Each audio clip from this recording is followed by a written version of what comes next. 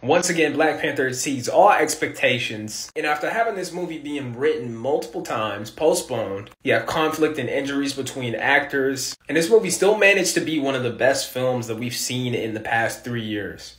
Black Panther Wakanda Forever is what happens when you deal with real-world issues. Coogler's not afraid to talk about serious topics.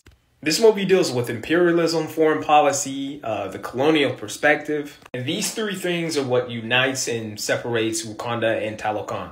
Namor not necessarily being comic book accurate is what made his character more interesting. And the fact that he's connected to a culture gives the character and his civilization a lot more depth. Much like T'Challa, he is a ruler, but he's also a guardian. Once again, Angela Bassett proves why she's one of the greatest actors of all time. And I love the chemistry that Angela Bassett and Letitia Wright have on the big screen. This movie made the best out of what it had, and Letitia Wright was able to showcase her range as an actor. And I cannot help but rate this an 8 out of 10. It's so good.